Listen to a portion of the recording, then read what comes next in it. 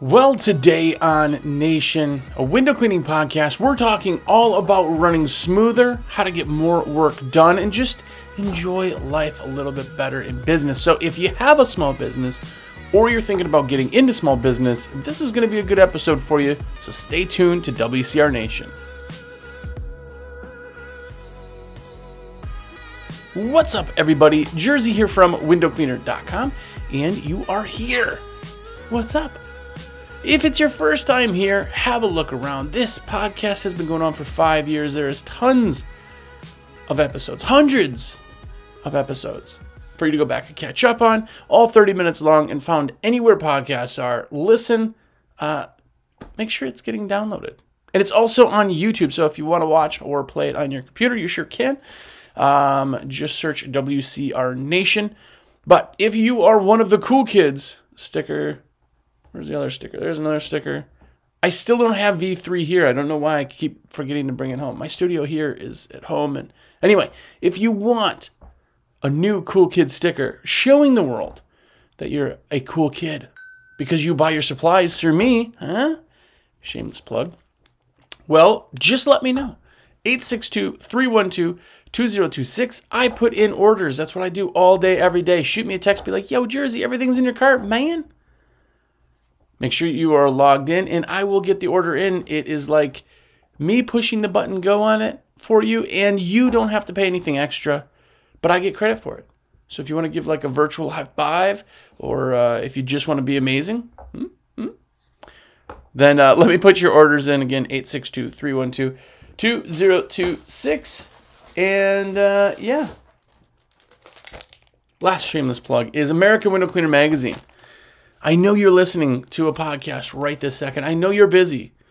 But just go to awcmag.com or awcmag.com/sub and get yourself a subscription. If you're not subscribed yet, it is literally a monthly magazine that gets shipped to your door. You get a custom window cleaning sticker sheet every single month, so you can deck out your buckets and trucks and everything else. Join the culture of window cleaning. Be an absolutely epic cool kid. And more or less have something to read on the toilet. No, but there's awesome pictures. It's just an awesome magazine. Just surrounding yourself in window cleaning is absolutely amazing. This is what we do.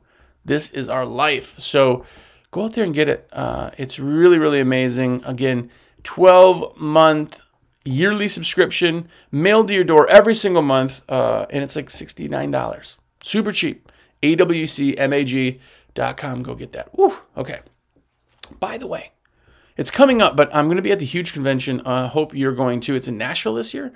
So if anything, again, I'm not any part of it, but I think it's thehugeconvention.com. Check it out. And if you're there, say what's up. I literally am telling people, because every year people are like, oh, I saw you, but you were busy. Just yell, like, what's up, Jersey?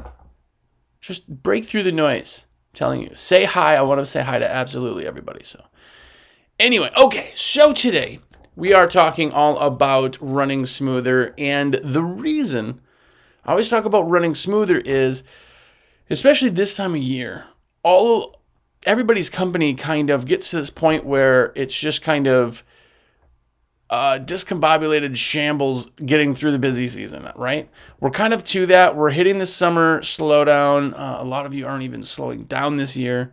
But what it has done is made us realize that it's not as smooth as we think. There's some things that could always be better. You could have the most pristine, amazing, smooth, well-oiled machine and still get it to run a little bit smoother. Always. Always. And that's what I want to talk about, a couple ways to make it run smoother. Now, I'm not necessarily going to talk about specifics, maybe a little bit, but like ideas, right? A really, really cool thing about business in general is that you can get an idea and come up with a solution yourself. This whole thing, you created this business you have. You created it. So you're the reason it succeeds. You're the reason it fails. You're the reason for everything in its future, right? So why not take little ideas like this and anything you find, like, say, American Widow Leader magazine, like ideas in there. You take it, implement them, or it triggers something for you to think about, and now all of a sudden you can come up with amazing, amazing stuff, right? So that's what we're talking about, running smoother. And I have to say, when you create a business, when it's small, you go, oh yeah, I could do that, I could do that, I could do that, I could do that, I could do that. And you're doing 1,000 things. That's just what it is, right? It's easier for you to do 1,000 things than pay 1,000 people to do one thing, right? Because in the beginning, it's super, super hard. As you get bigger, you have to bring on more team. You have to kind of have more support. You have to have all that, right? But there's some things that you can actually do to kind of make the whole process smoother. And the first one is building a routine. I know. Building a routine is really one of those things that certain people will always need a routine, but even if you don't think you need a routine, you need a routine. I'll tell you that. If you go to the gym, it should be at the exact same time for the exact same amount of time each day. If you don't, then you have to convince yourself every time, every day, to go to the gym and convince yourself to stay for X amount of time. If it's a routine, it gets done. It's like brushing your teeth. You brush your teeth at night, you brush your teeth in the morning. Every single night, every single morning, no matter where you are, what you're doing, you're always doing the same thing, right? If you are one of those people that brush your teeth right before you go to bed, you always do it right before bed. It's just a thing, right? If you wake up and do it right away before anything, perfect. If you do it after your coffee, if you do it wherever it is, that's one of those things that becomes routine. Think about it. If you drink coffee in the morning, speaking of coffee, you wake up, you go down to let the dogs out and you hit go on the coffee pot or whatever. Think about it. Things that are on routine will always get done. So you have to build a routine for business. I'm talking about, like, in the morning, you get in at, say, 8 o'clock, and between 8 and 8:30, you're printing all the invoices, stuffing envelopes, and getting it ready so that the crews can go out, or you can go out and do it. Everything is ready. Maybe at 5, when you're done for the day, you come in, you wash the trucks, you pull everything out, you bring the towels to get laundered. That's when you do all your envelopes, your stuffing, your whatever, right? Maybe Friday afternoons is when you put together all your social media posts, you do all that stuff, right? There's certain days and certain times that if you build routine, it will get done. I'm telling you, I've gone to the gym for probably, since I moved to North Carolina, 5 years, probably 4. Yeah, 5, 6 years, 5 years. Every single day, the exact same time. And you know what it is? It just is. It just is what it is. If it's raining, if it's snowing, if it's dark, if it's light, I just go, I get up, I leave the house by 8 a.m. every morning and go to the gym. I'm to the office by 9 o'clock every morning, right? If you build that routine, it's almost uncomfortable to not do it. We're creatures of habit, no matter what you think. And if you put yourself in a routine, good or bad, it'll stick. That's the other one. When you're in a routine, make sure it's not a bad routine. Make sure that it's not, oh, I'm so tired from work, I'm going to sit here for an hour on YouTube while I just decompress. If that's your thing, maybe it should be done at the very end of the day so that you can get your things done, right? When people get into a negative routine, that's when they say, oh, man, I got to do this and this and this. I just got to, oh, man, I got to change it. I got to do this. That's because they're in a negative routine. It's really hard to break routine. But it's really hard to break good or bad routine. So build a routine. Make sure that the things that need to get done get done. And how do you do that? You schedule your week. Put it all out there. Schedule your week and find out what needs to get done every single week. Now, we talked about marketing calendars. We'll talk about that. We've talked about scheduling your day, or we've talked about, routine. We've talked about a lot of these concepts kind of in the past, but how do you schedule your week? What's really, really interesting with scheduling in general is that if you schedule your week anytime you fall off, you can find out where you are. Now, if you're not in the field, it's a lot easier to do this. If you're out in the field, you have to schedule your work to land in that. Or you could do what's called a floating schedule. Floating schedule is basically when you trigger the schedule to start, it then goes in blocks of time, not in the hour, right? So if you were in the office, maybe between 10 and 11, you do XYZ. But if you're out in the field, maybe it's a floating schedule that for the first hour is XYZ. So you get done at 4, you start hour of XYZ. If you get done at 2, start an hour of XYZ. You have to build the schedule or the calendar schedule-ish of your duties to match what you're doing. If you say, I work out in the field, and every day at 4 o'clock I'm going to do this, what happens when you get done at 6? You don't get that done, right? A big thing with scheduling your day, and especially blocking your day, is to get this the productivity up, to run smoother just in general. If you schedule that day and your brain falls off or something pulls you or you have a fire to put out or something, you can instantly come back, focus again and go, okay, cool, it's 11:15, what am I supposed to be doing? Right? The big thing is that we don't really run on perfect schedules all the time. Unless you're in school and that's your job, the bell rings, you know where you're supposed to be, right? But in business, we can have a general rule. We know what we're doing or what we want to do or what we want to accomplish, but lots of things come up. Lots of things pull our attentions away, right? We have to do a lot of things. That's business. That's why we all age terribly. I'm only 22 years old and I look like this. No, but it's because we get pulled everywhere, right? We're wearing 30 hats. We're trying to be the firefighter for the crews. We're trying to be the salesperson and the estimator and the customer relations. We're going to BNI meetings. We're doing all of these things, all this stuff. And we're trying to then create structure. We're trying to run smoother, but everything still comes in. So remember, if you're scheduling your week, schedule it just more for the fact that you can get back on track when you fall off. Because here's the other thing. If you're sitting there and all of a sudden you're like, oh, geez, okay, I was doing research on fill in the blank. I got to get back to it. All right, what should I do? Well, you can't trigger yourself if you have to then think about what you need to get done. What was I doing? I can't even think of what I was doing. I can't remember. Systemize it. Okay, well, I started watching YouTube videos on, water-fed poles at this time. So I lost out that, and that's now noon. What do I do now? Right? So feel free to create a schedule. It's a loose schedule, but it keeps you on track by building the schedule, putting it out there. Another thing that you can totally do is systemize everything. Systemize as much as you possibly can.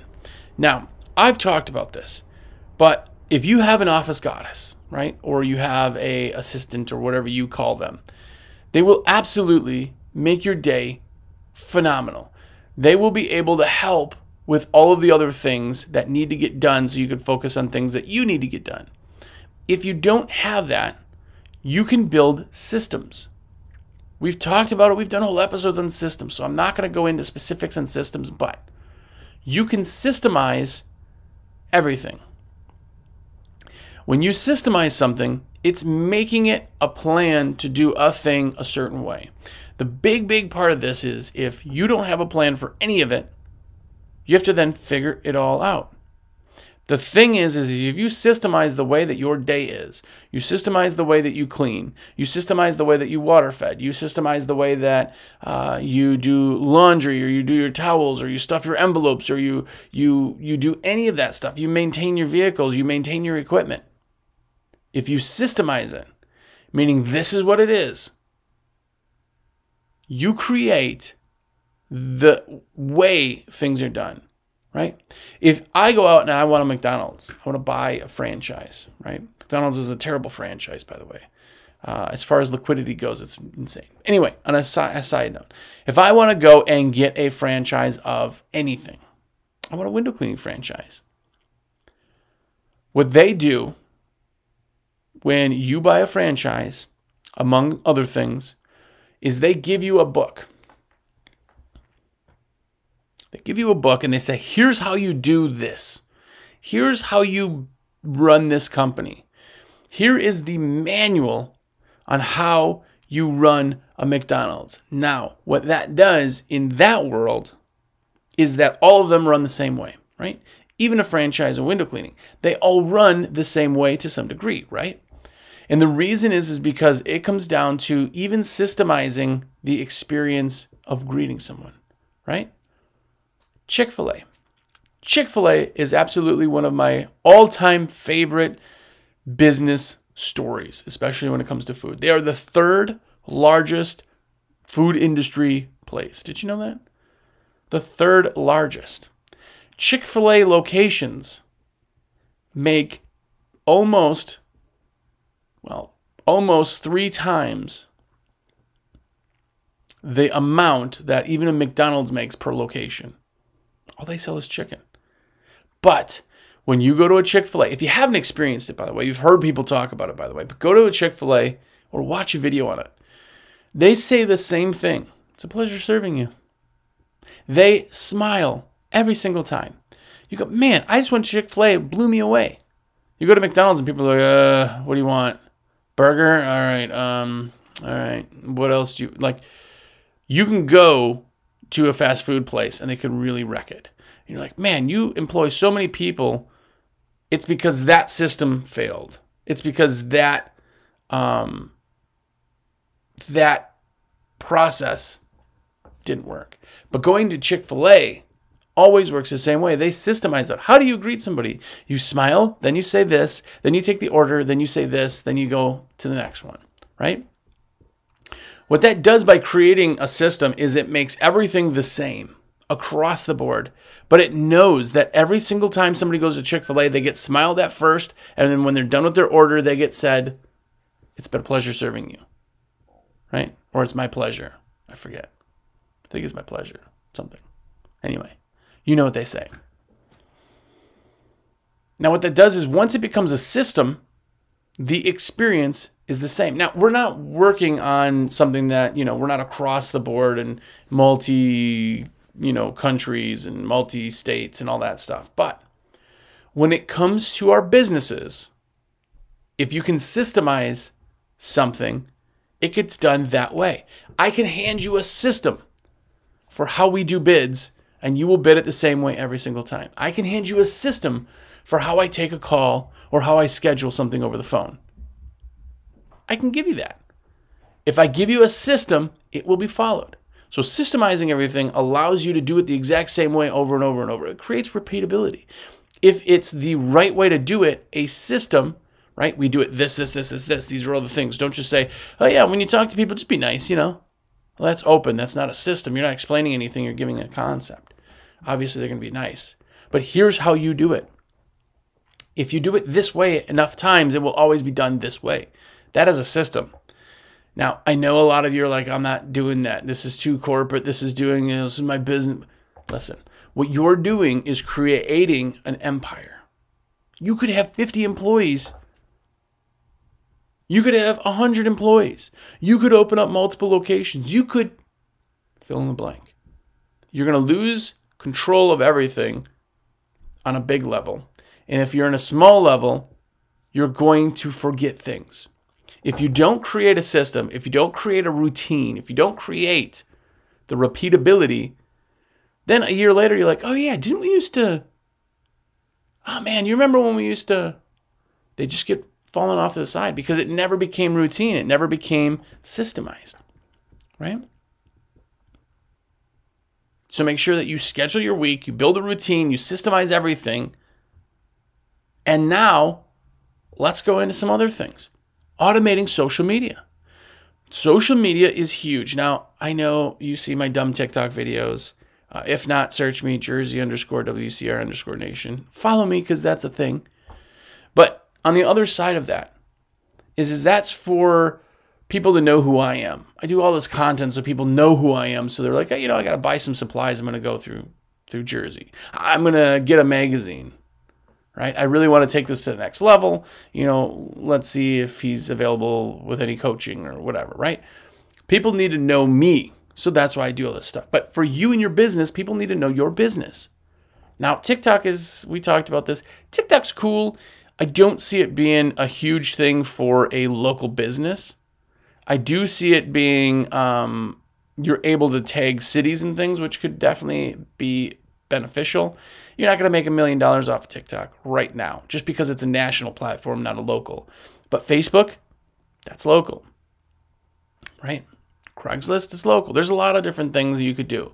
Facebook, Instagram, TikTok, LinkedIn. You could do all these different platforms, but who has time to think about it every day and create social media posts? It's pretty hard, unless, again, you have a killer calendar. So what you can do is you can actually automate your social media. There's tons of programs. There's Buffer, there is Hootsuite, there is Shift, there's a bunch of them. Actually, you can even use the Meta suite, which is Meta's Facebook, and schedule things all calendarically right there. You create a bunch of posts, schedule them to go out, and you can do all in an hour. You could schedule, I want to make 2 posts a day on Facebook. You go on, say, Friday's a little bit slower, you got some time, your schedule tells you on Friday you're going to put an hour into social media. You build out 10 of them, you put it in for the next week. Guess what? Everything is automated for your Facebook week. That means you don't have to take time to do it any more than that. You don't have to take all that time that every post takes you 30 minutes. You just created everything in 45 minutes because it's easier, just boom, boom, boom, boom, boom. You don't have to think about if it's getting done. If you're on the phone, if you're putting out a fire, if you're doing Windows, if you're doing whatever, the post is still happening, right? What we're trying to do is get more done in a repeated fashion, and make sure we're not missing anything. So automating your social media helps with all of that, right? I want to say Buffer is free for three different, you can go up to 3 different social medias. Hootsuite, you have to check Hootsuite. I haven't used that one in a while. But anyway, those are some, just search them. Or go into Facebook Business, and you'll see if you have a page, business page, you can actually go in there. I run multiple accounts, obviously. We have American Window Cleaner Magazine. I have the WCR Nation. And all of those things have to be worked together. I have Facebook, Instagram, TikTok for all 3. So it's like, okay, well, how do I get all of those posts done all at one time, but not have to take up hours every single day to do it? It's just, if it's too hard or it takes up too much time, you won't do it. You won't do it, right? So automate it. That's why the stuff's out there. Automating it creates presence, allows people to know that you're just there. You can do what you need to do. Like, you're doing it, right? Just like the last one I'm talking about is marketing calendar. If you do a marketing calendar, that means you've automated all of your marketing. That means your EDDM. That means your Craigslist posts, or your LinkedIn posts for staff, or your BNI groups, or your automated emails. Maybe you're sending out follow-up postcards. Maybe you're doing a phone blast. Maybe you're doing a text blast. Maybe you're doing all of those things, but when do you do them? You can't just be sitting around and be like, oh man, I got to do my phone list, because it's like days worth of phone lists when you've been doing this a little while. You have to schedule it all out. Making a marketing calendar does that. Now, I'm not going to go into marketing calendars because we've talked about that 100 times. I really, really think it's a really strong thing. The biggest and most successful window cleaning companies will have a marketing calendar, I guarantee you. I know a guy, a lot of you probably know him, super, super popular guy, super awesome guy. He spends about $10,000 a month in print. Now, he has an enormous company, but he's doing $10,000 in print a month. That's a lot of EDDM.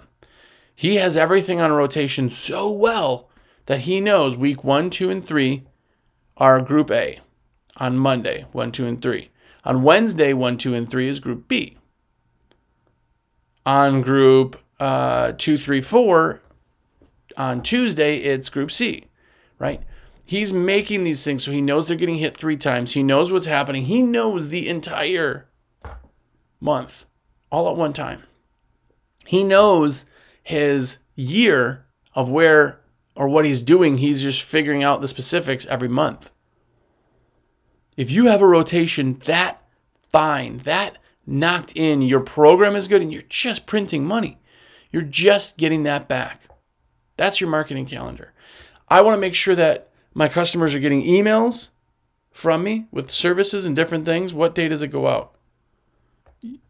Depending on your email program, you could have an email set. You could do a whole year with different things if you really wanted.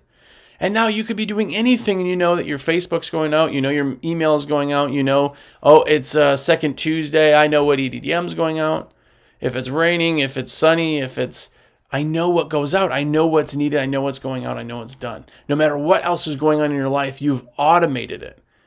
You've run everything through that marketing calendar, right?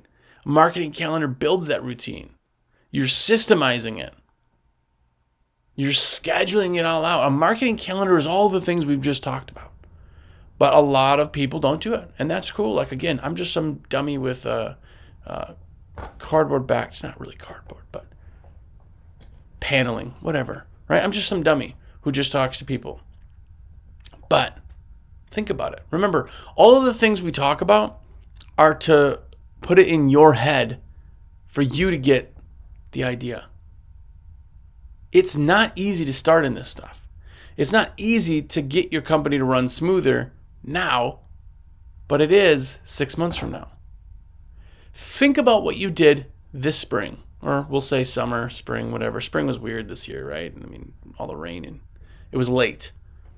Think about the best month you've done so far. Awesome. Awesome. I did XYZ dollars. Okay, sweet. Well, guess what? Next year, it's going to be even bigger than that.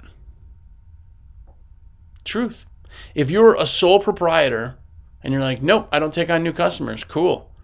It will be more smooth next year, that time. You may make the same or a little bit more because you're doing your price increases every year, I hope. But how do I do that same amount of work in less time? Right?